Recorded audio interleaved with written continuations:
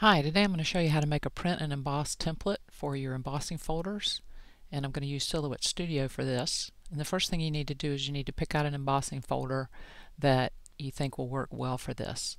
And the Darice newer folders are great for this because they publish clean images of their folders, and I'll show you why that's important in a minute.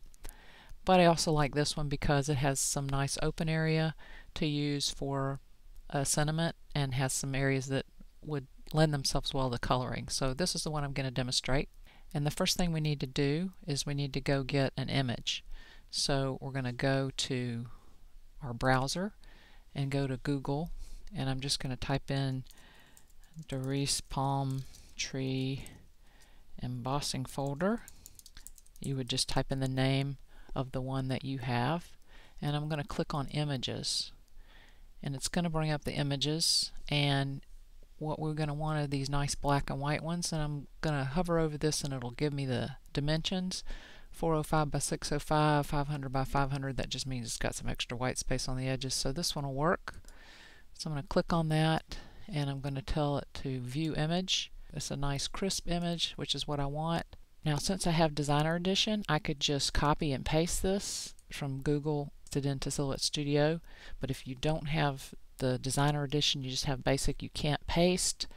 So what you're going to want to do is you're going to want to save this image, and you're just going to want to put it somewhere you can get to it, like your desktop. Now we're going to go back to Silhouette Studio and open up a new document here, and I'm going to drag the image that we just downloaded from Google onto the mat, or again I would paste it if I was using DE. The next thing we want to do is trace this, so we're going to go to the trace button, select trace area, select the whole thing, uncheck high pass, and click on trace.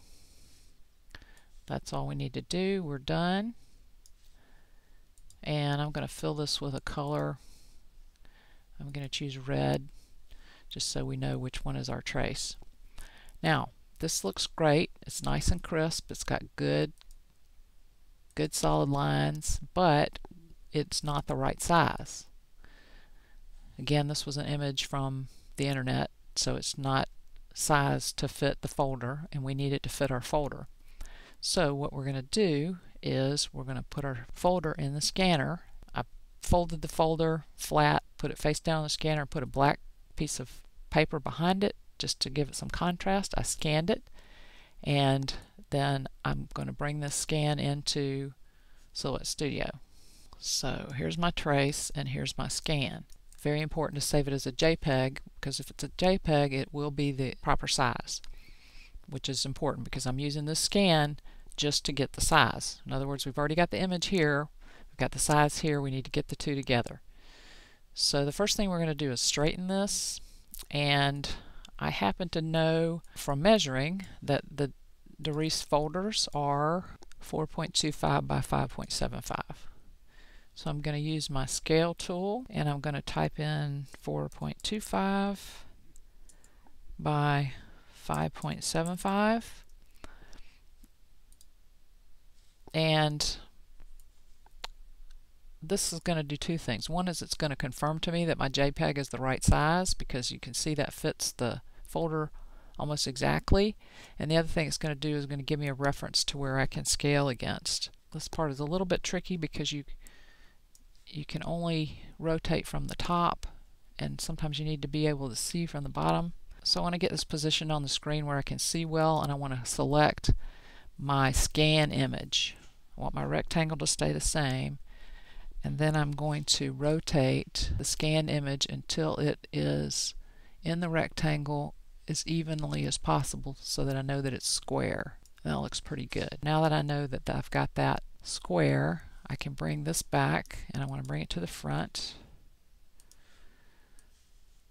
and I want to go to the fill, advanced, and want to make this transparent so that I can lay it over this image and see where it fits. So I'm just going to start laying this over and moving it on top.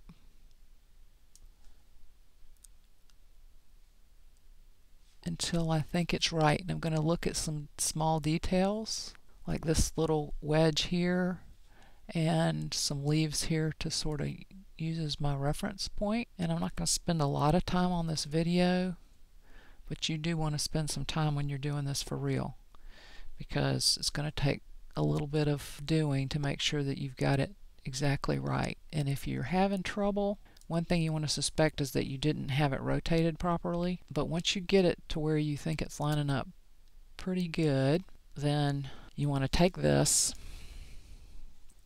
and you can clear everything else off your page. I will fill this with black again, or maybe a dark gray. The outline will not print, and I will turn it so that I can get two to a page, and then just because I'm printing anyway, I'll make another one and maybe make it a little bit smaller. And then I will print this.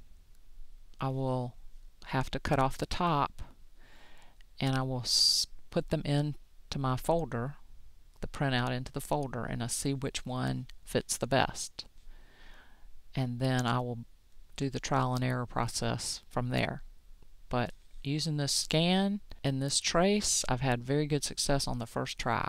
So that's an easy way to do it. Then once you have this, let's say we've tried this original here was just the right size, then we can make a card front. We can set it up however we want it. In the template that I did, I used the knife tool to go across here and separate the trees from the water, and then I went in here and used the knife tool to separate the different pieces of the tree from the trunk.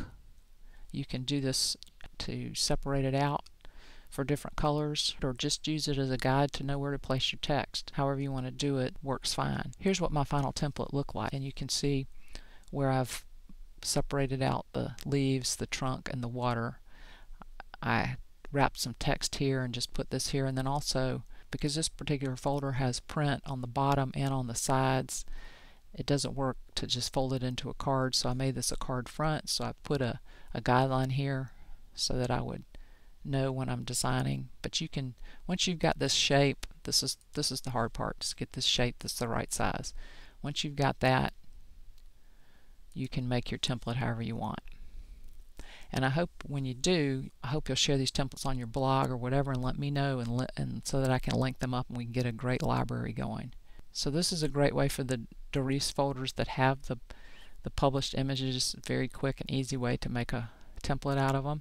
Also, someone on Facebook let me know that the hot off the press folders have black printed on the folder. So you can combine these steps and you can scan that, and when you scan that you get the black image and the size at the same time. So the folders from hot off the press are also very good for this and easy to make a template from. So I hope you'll make templates. I hope you'll share them. Again, part 1 showed how to use the templates that I already made. Part 2 shows how to actually press them with the embossing folder. And so now I've shown you how to make your own templates with the Darice folders. I'll make one more video to show you how to make it with folders that don't have a clear image. Thanks for watching.